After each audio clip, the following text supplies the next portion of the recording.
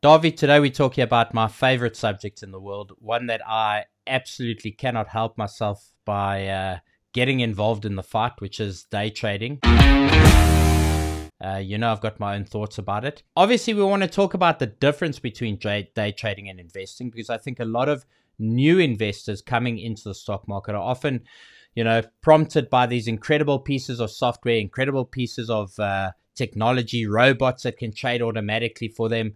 And of course, it's an early entry point into the stock market. Day trading is very popular because it appeals to the gambling mentality in everybody. What are your thoughts on day trading? Yeah, so look, like I told you the other day, you and I are both in surfing. So I use this analogy when I talk to people about day trading and investing. I see day trading as surfing, and I see sailing as investing. Even though I don't sail at all, and I love surfing, I don't participate in day trading. But the difference with surfing and day trading is surfing is quick. You're trying to get on a wave.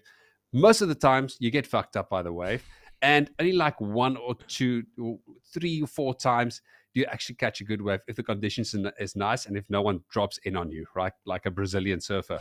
But sailing, of course, there's a lot of planning involved. You have to look at the long term when you plan on sailing. You have to look at where you're going. And then you have to also go through different conditions, different weather conditions. And that's the same with investing. You have to look at it at a long term. And then, of course, you have to be prepared to face different market conditions. I think that's such a perfect analogy. And I mean, even to the point where, if you consider that 79% of people entering into day trading are going to lose all of their money. That's a statistic, right? Yeah, it's scary. It is absolutely scary. More than that, and this appeals to the gambling nature, 64% of those who lose all their money will return for a second time to lose it all again. So, that just proves the gambling mindset. But I think your analogy of surfing to sailing is so perfect. I mean, even from the perspective that there is a percentage of people who will catch every wave and be very successful, right? The reality of it is, for most people, that is not going to happen. Most people are going to get fucked up. So most people I don't know. I actually only know of one person that is successful in day trading. But then again, this guy inherited all his money, So he sits there, he's very conservative with his money. He's also kind of a different it's a different headspace because he's not Mm. dependent on that money. So I think that Mm. also eliminates a lot of the stupid decisions he does. But apart from that, this is what the guy does full time.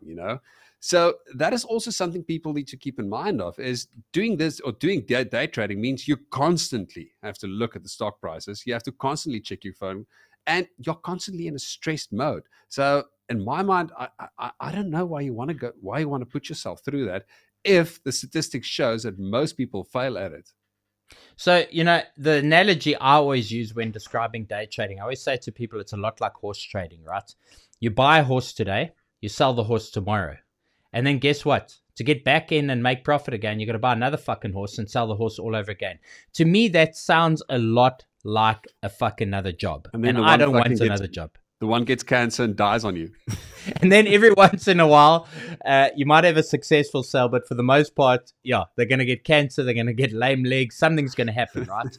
And so I always say, to me, the objective of investing in terms of the journey that we're all trying to be on, which is to accomplish a point of financial freedom, is to get to a point where your money's working for you and you're not working for your money.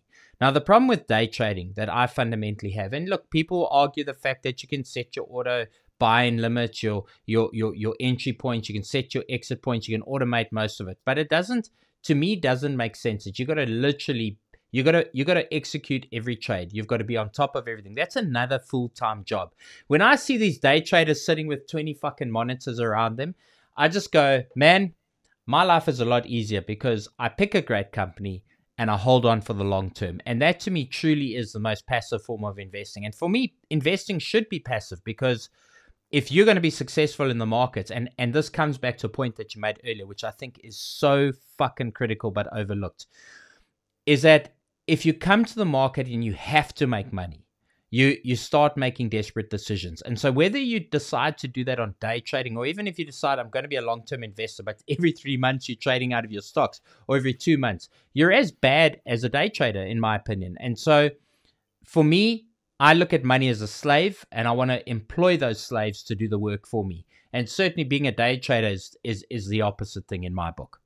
Yeah, listen, when you talk to a gambler, they will always tell you about the money that they won. They never tell you about the money that they lose. Because most of the time, what I figured out now, Justin, is not because they don't want to. Most of the time, they actually don't know how much they lose. Yep. They're under a false impression that they're actually still making money. And I must tell you, dude, those trading platforms are clever. Mm. I've seen someone that participated in day trading, and they don't get a call, but whenever they've got like a winning trade, all of a sudden they get a call from the trading platform. Hey man, you're doing great. Why don't you put more money into the platform? I mean, you can double it if you keep going like this. Just boost the ego a little bit. And unfortunately, it's human psychology. It's their way of selling, and they're tapping right into the emotions of people. And I think that's also where a lot of people get themselves caught. Well, I actually think these applications that promote day trading and these influencers that promote day trading, I think it's a predatory activity. I really do believe they are preying on the weak and the vulnerable. You just have to look at the environment under which they promote. And listen, we get offers all the time to promote some bullshit platform, to promote some bullshit day trading course or whatever. I mean, we get hundreds of these. The biggest thing I discovered in the last couple of years is that actually a lot of the platforms never actually physically deploy the cash into the market, right? So what happens, you come and you deposit, let's say $1,000.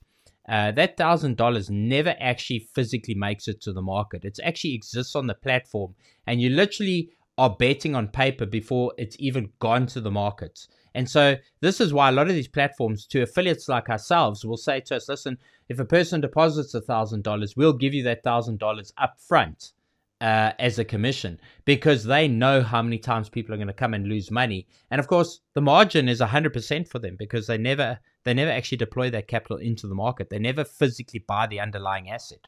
Yeah, those guys are making an absolute fortune. So it's a predatory environment. And look, I mean, we have got people who are very successful day trading. I have a lot of friends who do commodities trading. They are exceptionally successful with it.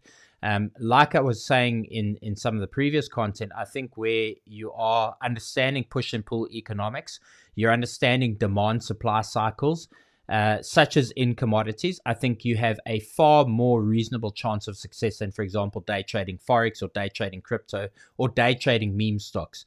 But honestly, I just don't like the concept of day trading, because I'm a fucking lazy investor. I'm the laziest investor that's ever existed. I want to buy a good company. I want to invest into it at what I think is a reasonable price. And if the price goes down, I take more buying opportunities. And if the price goes up within a 6 or a 7 month period, I completely ignore it, because it's a vanity figure. It's a lot like I tell people in business. Turnover is vanity, profit is sanity. And the only time you make profit when you're actually in a stock is when you sell it. Whatever the numbers are on the screen is fucking meaningless if you're still holding it. So, I'm a very fucking lazy investor. I'll be honest. I'm the laziest investor I've ever met. I don't want to work for my money. Yeah, look, have you ever spoken to a day trader and noticed how they behave? Fuck, it's impossible having a conversation with them. They're always sitting there watching the phones, like, someone's got to phone me now. I need to be somewhere. You can't. It's like a person looking at Facebook while speaking to them. It's impossible to have a conversation with them. Yeah. And it's kind of sad if you think about it. I mean, you only live once. Time is the only thing you can't buy back. And now you're spending it on dumb shit like this. I think, Davi, the biggest problem is people come to this market to try and make money. And you've pointed this out before, which people probably think, what the fuck are we talking about? But, maybe you can elaborate on that a bit. Meaning? Like people coming to the market to make money. To make money. And that's their first goal. And I think that's the mistake. Yeah, look, I mean, that is stupid. You need to stay away, because you make emotional decisions. I think the first thing you need to know before you even start buying any kind of stock out there, and that's what I love about real estate investing. If you go and make a real estate investment, you don't expect to take or sell your real estate within 5 to 10 years.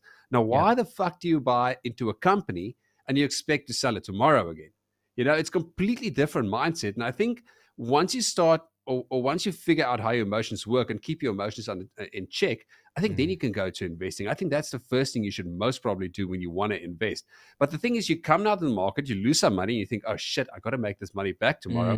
Then you start making dumb, irrational decisions, and it's just a spiral. And next thing you see is you've got nothing left. Or there's one worse than that. People who like made a little bit of money during the pandemic on some hit and miss stocks. Now all of a sudden they're fucking experts. I always say, show me a multi-decade history in investing, and then I'll call you an expert. If you've been able to successfully be in the markets for more than a decade, chances are you've lived through a cycle or two. And the problem is a lot of people got very lucky during the pandemic. A lot of people, there was a crazy amount of money flowing into the stock market. They literally jacked the momentum stocks that were working. They made a lot of money out of it. And all of a sudden, they're fucking absolute heroes until, and I always say this, it's a lot like boxing. You can shadow box all day long until you get punched in the fucking face. Then all of a sudden, you'll see who the real boxers are. And this is what's happening in the market right now. Those investors of 2022 and 2021, they're getting fucking punched in the face right now, and it's hurting. Well, most of them are out of the stock market. That's where you can see most of the stock, or most of these stock investors, day traders' views have gone down. And Davy, I think this leads into something that you and I talk a lot about is, don't come to the stock market to make money. I know that, and I know this is a foreign concept to people. What the fuck are we investing in the stock market for? What I mean by this is you get a lot of people who've got, a very limited amount of capital, and they want to scale that up as quickly as possible. And so they're looking for those investments that are going to 10x, 20x. You and I come to the market with a different concept. Like, we fucking risk everything to make our money in our own businesses. By the time we put it in the stock market, why the fuck am I going to risk my hard-earned capital on a gamble, right? Because every day for me is a gamble. So I want to put my money into something that has a degree of predictability to beat inflation. So first and foremost, it's about capital preservation. Yeah, like I always tell my kids, one day you will understand. Unfortunately, you will have to go through that pain if you're not listening to me. If you fucking touch that stove, you're going to burn. But go try it out for yourself. You're most probably going to get fucked. So, unfortunately, that's the same with people trying to day trade. Yeah, and like I say, there are people who are successful with it. I'm not knocking day trading completely. I'm just saying specifically for me, and I think you've got the same kind of mindset and I think this is the entrepreneurial journey as well. I think a lot of people who go into day trading are not necessarily entrepreneurially minded. These are people who believe that if you can read a graph, if you can read the candles, if you can find the patterns, you can make money. But what people don't realize, on the other end of that candle, on the other end of that signal, is real life, a real world that influences that thing on the screen. And if it was that fucking predictable, then these robots would just trade for everybody. Nobody would ever need to actually physically sit behind a screen. And people would be making a fucking fortune, never have to go to work. But let's be honest. When you see the guy sitting with a couple of $1,000 on his laptop keyboard, which, by the way, I find to be an oxymoron to begin with. We live in a digital world. I don't know why the fuck they're showing paper money. But when you see that kind of thing, you realize how far gone people are in terms of what they're wanting. And I think it's so important to come back to the basics. Yeah, look, I think to close this off, and I've said this in a few videos before, I mean, you've got hedge funds deploying billions every single year into creating these platforms and algorithms, and that's something they actually don't even sell. They keep it for themselves. Yeah. But the thing is, those things trade in milliseconds. You as an investor are just not going to be able to compete on that level, So look, if you're really optimistic, go for it. But I suppose it's something you have to experience for yourself if you don't want to listen.